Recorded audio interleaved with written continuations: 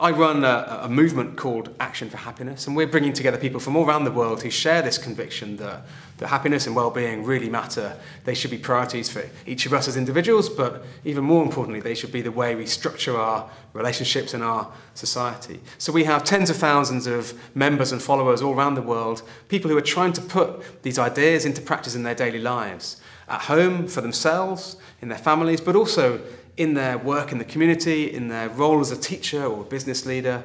All of us can make a difference. So I think we need to start with the question of what is it that makes for a good life? We're bombarded in modern society with so many misleading images of a good life. We're told it's about earning lots of money, having great vacations, being famous.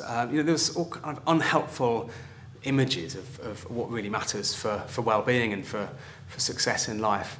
And actually, a definition I like is that well-being is about feeling good and functioning well. It's an inner sort of emotional experience, but it's also about our interaction with the world around us.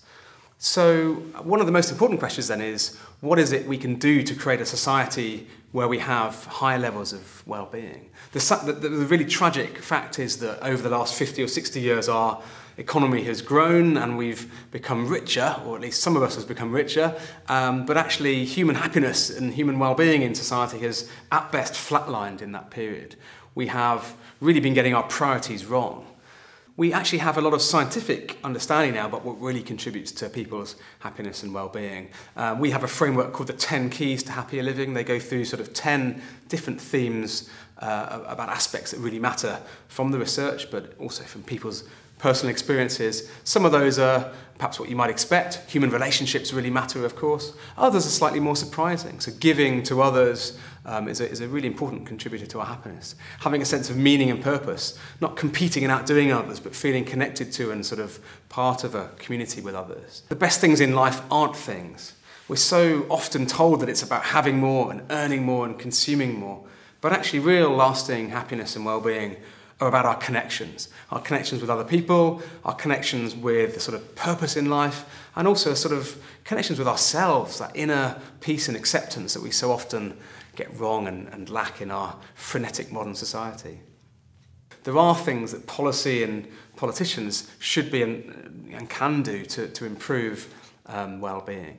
And so some of the things we looked at were that actually creating a stable economy and sort of ensuring high employment, those are much more important factors than actually growing the economy at all costs. It's that stability that really matters. When it comes to healthcare, we've got an obsession with illness and with physical health, and actually what we're lacking is a real focus on mental health. So many people are struggling with depression and anxiety. We should be doing much more to help create the conditions for people to cope with the stresses and strains of modern life.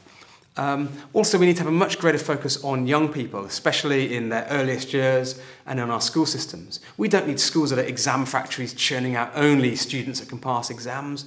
We need education to be about building the character and the skills and the sort of life skills, if you like, to be resilient and to succeed in life. At the moment, we've got our education priorities a bit upside down.